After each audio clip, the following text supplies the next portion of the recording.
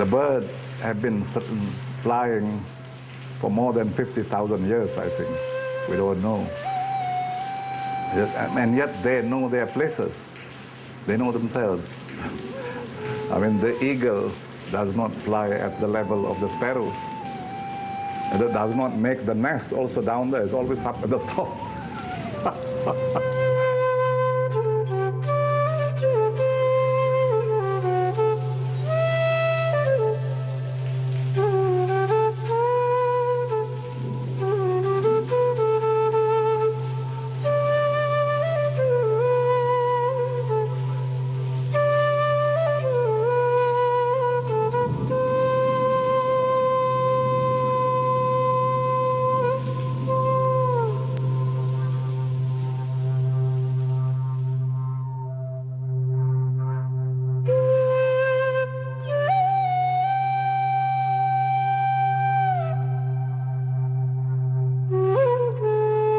الرحيم والصلاة والسلام على أشرف الأنبياء والمرسلين وعلى آله وصحابته ومن تبعهم بإحسان إلى يوم الدين.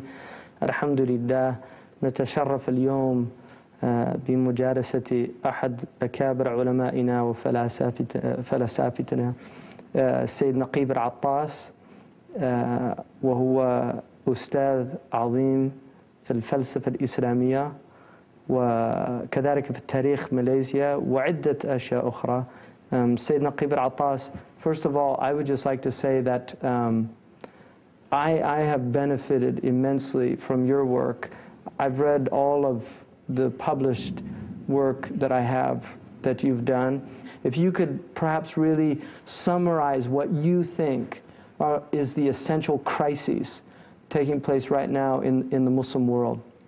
I said it is the loss of adab, but of course the word adab that I'm using, I think I have understood it according to what I understand to be perhaps the very early meaning of that word. Adab is a reflection of wisdom, because this comes from the knowledge of the prophets. It is not something you get from universities or even from knowledge, because people sometimes have knowledge but have no adab. But therefore this adab, the way I have understood it and defined it, is it is acting in conformity with justice, yes? But I'm talking about the main justice as the virtue, actually, the final virtue, the culmination of all virtues. Already the Quran said, Inna Allah ya'murukum an tu'addul amanat ila ahliha wa idha hakamtum bainan nas an tahkumu bil adl.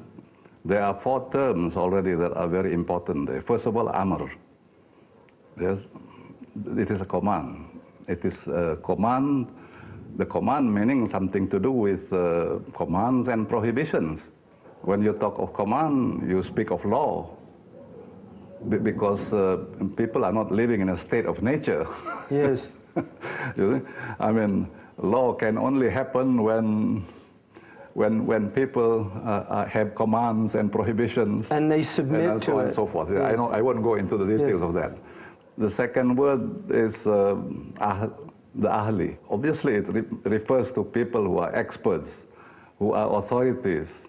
And the Quran mentioned ulul ilm, ulul absar, ulul albab. These are the people who are in authority. And of course, those set in authority above you could mean also just governments as well, isn't it? Yes. And then you have hakam. And that's where the wisdom comes in, because this is from hikmah, isn't it? Yes. وَإِذَا حَكَمْتُمْ بَيْنَ النَّاسِ أَن تَحْكُمُوا بِالْعَدْلِ. So this hakama, this wisdom, what is this wisdom really? The way I have understood, because I contemplated on these things, wisdom is the knowledge that tells you about the proper places of everything. Of course, all prophets have wisdom. The Quran said they are given the kitab wal hikmah. And some who are not prophets also were given wisdom. The Quran says, isn't it, that Allah subhanahu wa ta'ala gives wisdom to whomsoever He pleases. And those who are given that is given the very great good. The Quran mentioned Luqman as being given wisdom.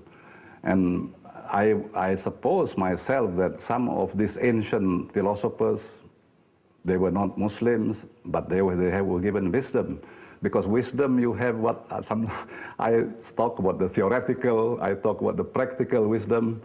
I think in their case, their theory and the practice deals mainly with the world of empirical things, like Aristotle and so on.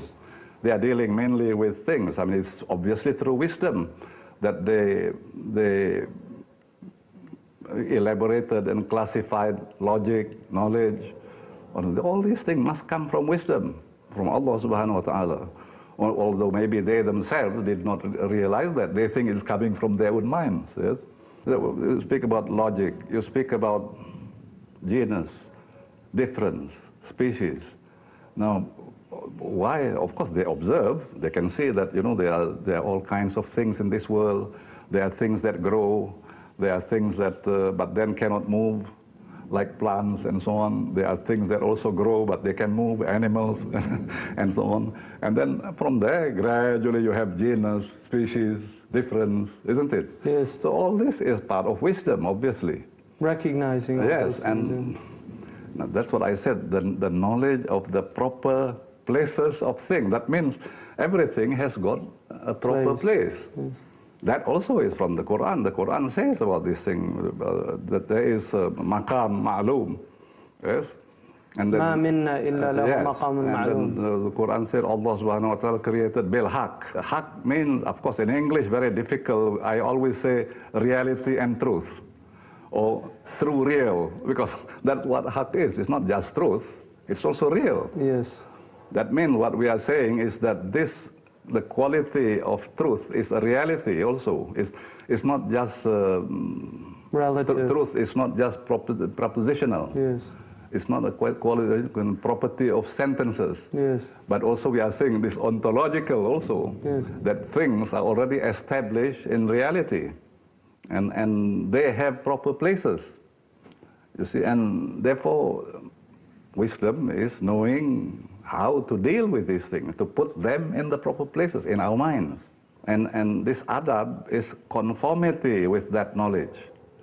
When you conform to the proper places of things, then that action that you do, that is what adab is about. So, and if, for example, you do that, then the condition that results from that is justice. The word adl. Yes. Therefore, justice is a condition of things being in their proper places. Now, that is what is lost in the Muslims.